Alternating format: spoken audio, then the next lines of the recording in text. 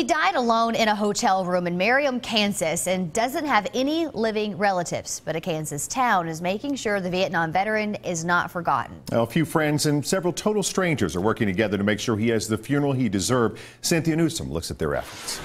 Well, Robert James Brewer from Merriam, Kansas was 69 years old. His friends called him Bobbio. He was a Marine and served in Vietnam. He died alone on Veterans Day, but dozens of people will be at his funeral on Tuesday. Brewer didn't have any money or relatives, so the coroner called Amos Family Funeral Home and Crematory in Shawnee, and they agreed to pay for everything, proving once again that people will not forget the sacrifice of veterans who fought for their freedom. No, they don't. And the director that was talked to initially is a veteran also, so we've got a veteran helping a veteran, and I that was an easy thing for me to okay. Brewer will be buried with military honors on Tuesday at Leavenworth National Cemetery. Cynthia Newsom, 41 Action News.